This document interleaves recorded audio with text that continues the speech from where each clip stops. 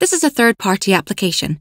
Alexion has no affiliation with Apple. We are bringing this to your attention as some of the app features will be of benefit to patients.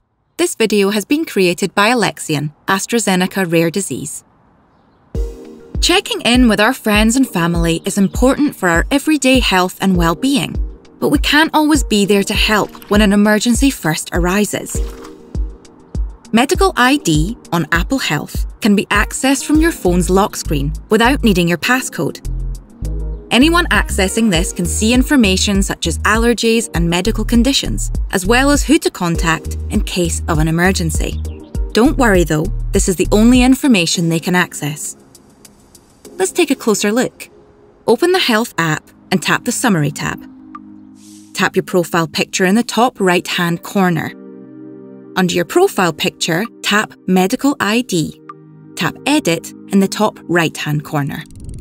Enter your health information, such as your date of birth, medical conditions, and medications, as well as any allergies you have, and then your blood type, if you know it, weight, height, and if you're an organ donor.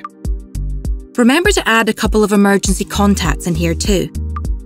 Try to add at least 2 or 3 so someone can always be reached. You can also add a picture of yourself, which will help identify that the phone belongs to you. Tap Done. To make your medical ID available from the lock screen on your iPhone, turn on Show When Locked.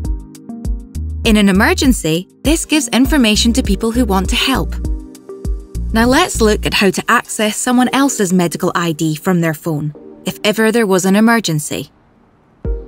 Swipe up from the lock screen. Select Emergency, select Medical ID.